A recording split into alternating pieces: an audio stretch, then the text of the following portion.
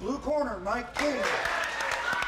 When Dresden native and professional MMA fighter Mike King is in the octagon, Muskingum County is on his shoulders. To see the type of support that I get here, is kind of fuel to get me out of bed every day and continue to move forward. The UFC middleweight is grateful for the support, so he's giving back. Thank you so much. Very nice meeting you.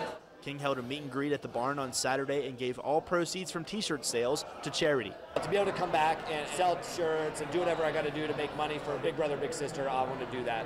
If I can give back in any way, I'll do that. Despite losing his UFC debut, the former Scotty caught the eye of President Dana White, who awarded King with a handsome $50,000 Fight of the Night bonus. I don't fight to not lose. I fight to entertain fans. It's a fan-friendly style. So I'm going to go out there and we'll fight the same way every time, and Dana loves that. The 30-year-old's career is taking off, and he hopes to inspire more fighters from the region to follow in his footsteps. What's going on now is there's really not a whole lot of mixed martial arts gyms in the area, so kids are having to leave and go to Columbus or different areas. So something that I'm thinking about doing in the future is possibly opening up a gym here in town and having some of my own guys, teach and stuff.